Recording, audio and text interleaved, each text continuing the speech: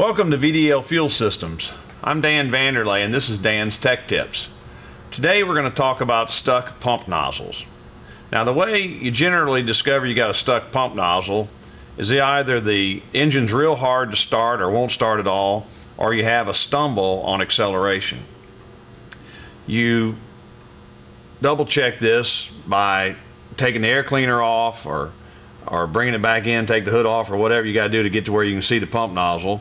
And by activating the throttle shaft, which activates the pump arm, or by manually overriding the pump arm, you'll see that no fuel is coming out your pump nozzle. It also should feel real stiff.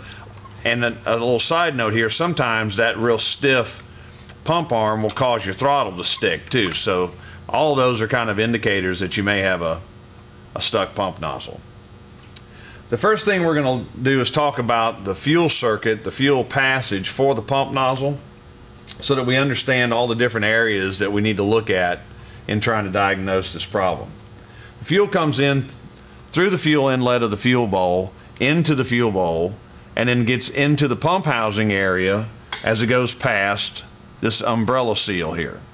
The umbrella check valve needs to be of good integrity. You need to look at that and make sure that it's not deteriorated, and what it'll do if it's deteriorated is it won't reseal when the fuel is pushed back up when you activate the pump arm, and it'll just push back through these holes into the fuel bowl instead of sealing properly and forcing the fuel through this hole here and out into the metering block. So we check our umbrella valve to make sure the integrity of it is proper. If it's not, you can usually pick those up at a parts store. And then the fuel passes through the metering into the metering block, entering into this hole here, travels up this channel, exits out the metering block at this hole and into a matching hole in the main body, travels into the main body, does a 90-degree turn, and comes up and goes out the pump nozzle. The second thing we need to check for is to make sure that our gasket is proper.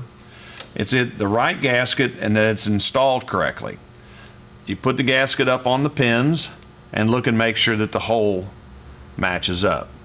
Some gaskets like these that we use have two holes, so you can't get them on backwards. It'll go either way. But a lot of gaskets will only have one hole, and if you're not careful, you'll get it on backwards, and that'll stop up the fuel passage.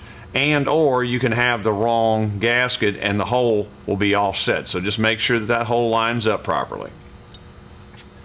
The next thing that we're going to look for is a stopped up pump nozzle, and you can just take your pump nozzle off and blow air through it. Now when you take the pump nozzle off, be careful that you don't lose your gaskets. There's a gasket under the screw head, and then there's a gasket under the pump nozzle itself.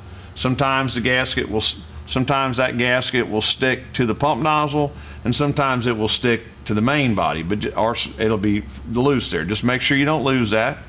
You can take the screw out. This particular one, the gasket's stuck inside on both ends. Blow a little air through there, or run a pin gauge or a small drill the size of the pump nozzle, which is stamped on the front, and just make sure that that is open and not stopped up. The next thing that we're going to check for is the most common problem when you have a stopped up pump nozzle, and that is that this needle that sits down in here, there's a check needle. It's a small either brass or steel check needle pointed on one end. Point always goes down, and that goes into a brass seat. But this will get residue on it, and when the fuel dries out, if it sits up for any extended period of time, and it'll just get stuck. And it's not a big deal, but it won't let the fuel through, and that is a big deal.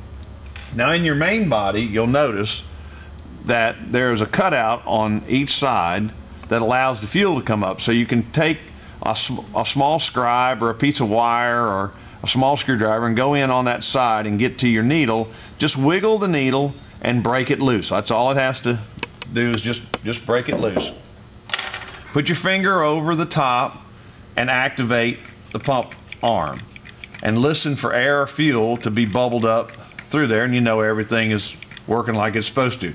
The reason I say put your finger over it is because if it gets a good shot of fuel, it can blow that needle out, drop it down into the venturi and into your engine, and that's going to cause you great concern, and you're going to be mad. But anyway, so that should cure your stuck pump nozzle.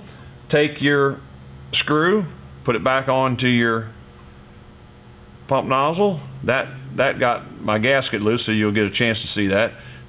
A lot of times you can hold it like that and make sure it doesn't fall off, or place it onto the main body. Put it back on like that. Tighten it up. Now when you're tightening this, it needs to be tight. You don't want that falling off and going down in your engine. But these zinc castings are not the strongest of castings, so be careful when you do that and don't strip out your casting. Hope that helps. If you have any other questions, feel free to contact us through our website at vdlfuelsystems.com or call us directly at 251-443-5990.